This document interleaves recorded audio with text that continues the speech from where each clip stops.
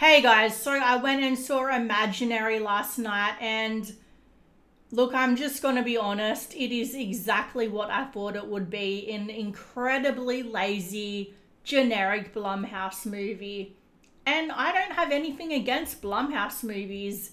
In fact, sometimes I'm even in the mood for just a generic popcorn Blumhouse movie. But this is just so incredibly lazy and generic, and the jump scares are so lazy. Everything just feels like, why even bother? Why does this movie even exist? The amount of money that they put into the marketing for this must have been pretty good, because I was seeing this movie everywhere. So I thought they must have a bit of faith in this movie, right? But the same thing happened with Night Swim. They were pushing that movie a lot, and that was absolutely horrible. So this is better than Night Swim, I will give it that. It is marginally better, but that isn't really saying a lot. So this movie is about a little girl and her teddy bear Chauncey, who turns out to be an evil imaginary friend. So the concept was really interesting. Imaginary friends who get ignored turning evil. There was a story to tell there. It just failed to deliver in the execution. So the first thing I found with this movie that disappointed me was literally within the first few seconds of the movie, we see one of Chauncey's forms. It takes on different forms, and it is so just not scary. It is a CGI mess. This movie has no tension. It has no build up. You see Chauncey straight away, and none of his different forms actually scare me at all. In fact, this movie actually seemed to work better as a horror comedy because it was so funny sometimes. People in the cinema were actually laughing, and it wasn't actually trying to be funny. It wasn't trying to be a horror comedy. It was trying to actually be as serious as a Blumhouse movie about a haunted teddy bear can be. And one of the things was the little girl.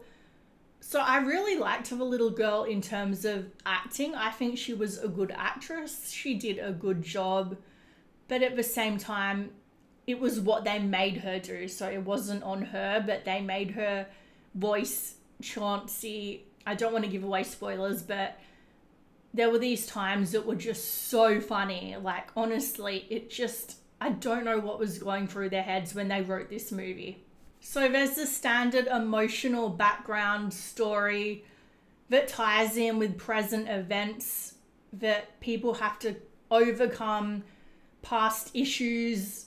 And, it just tries so hard with the family drama stuff to make us care about these characters, but I just felt no connection to them.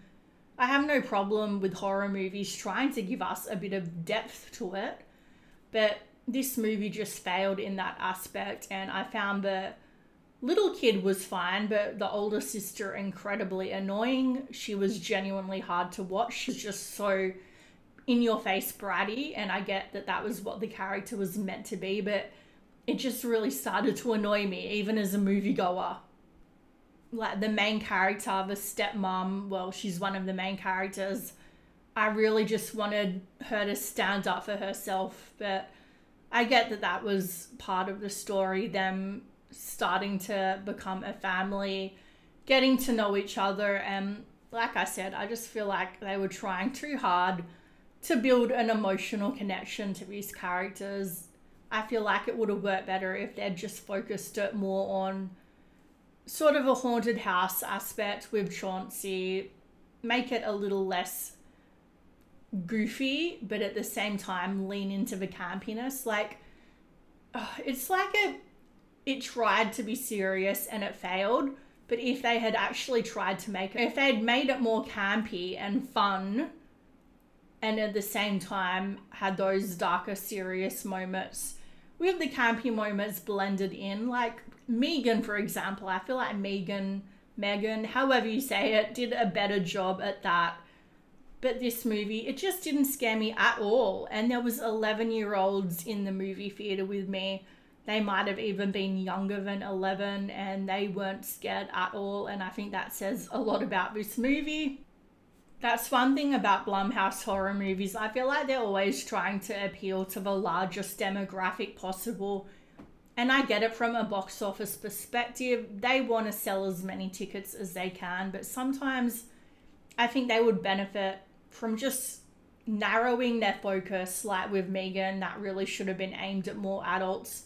But they wanted it to be a family event. Horror movies aren't meant to be family events. Well, some of them, okay? Like Scary Stories to Tell in the Dark, for example. But movies like this, I feel like, yeah, no.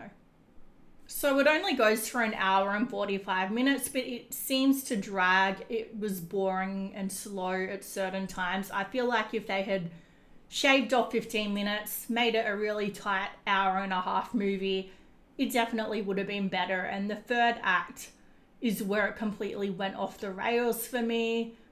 I can't go into spoiler talk, but I feel like once again, it was a premise, a concept that could have been really interesting if they had executed it in a way where it was genuinely scary, but it just felt so cheesy in a bad way.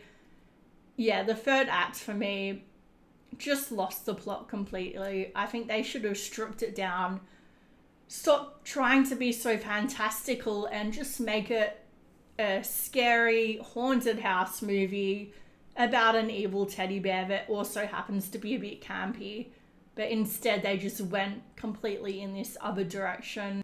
This just feels like a January horror movie. It should have come out earlier, but I guess it's still pretty early in the year and it still feels like we're in January horror movie period.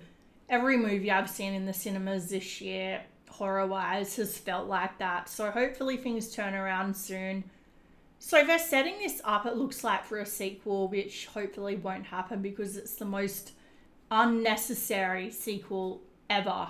So look, the last minute of the movie actually made me laugh and it was trying to be funny. That joke actually did land. So yeah, I would say give this one a miss or stream it when it comes available to stream at home. I would give this a 4 out of 10. I know it sounds harsh, but yeah, this is just a waste of money if you're going to go see it in the cinema. So if you've seen it, let me know what you think down below and feel free to check out some more videos right now.